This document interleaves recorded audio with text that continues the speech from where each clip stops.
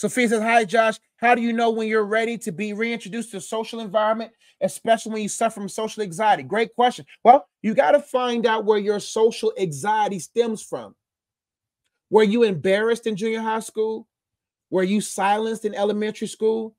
Was you embarrassed or neglected or isolated in high school? Like social anxiety stems from a bad social moment. What was that bad social moment that is now creating social anxiety? Number two question, you gotta ask yourself, what will social anxiety keep you from? Because life is a people's life. You have to be around social settings for success. We're not talking about all social environments, but you have to be in some type of social environment for success. And so you got to change the way you view that. How can you neutralize a social anxiety and not suffer from it?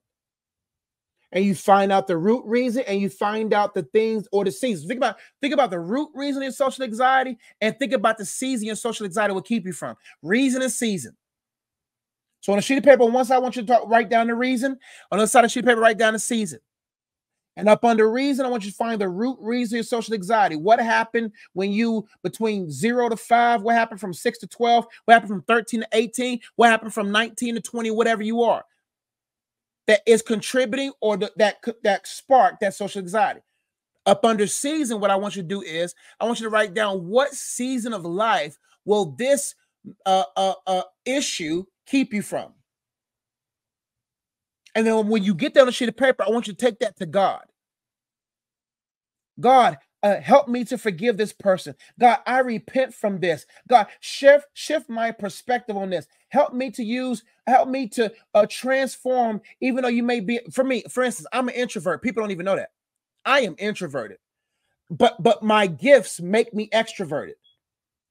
And so there were moments where I don't have social anxiety in certain environments, but I don't always feel, in certain environments because it's just whatever.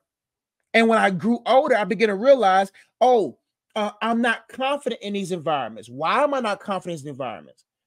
How can I boost my confidence in these environments? For instance, when I begin to start speaking at different churches, different places, I begin to have what you would consider, what you're saying, social anxiety, because I had imposter syndrome. I thought, I don't fit this environment because everybody in here has degrees but me. Everybody in here has this. I began to generalize versus internalize what it is and maximize what's on the inside. So then my social anxiety began to be defeated because I began to find that I am called to this. I am called to be in this environment.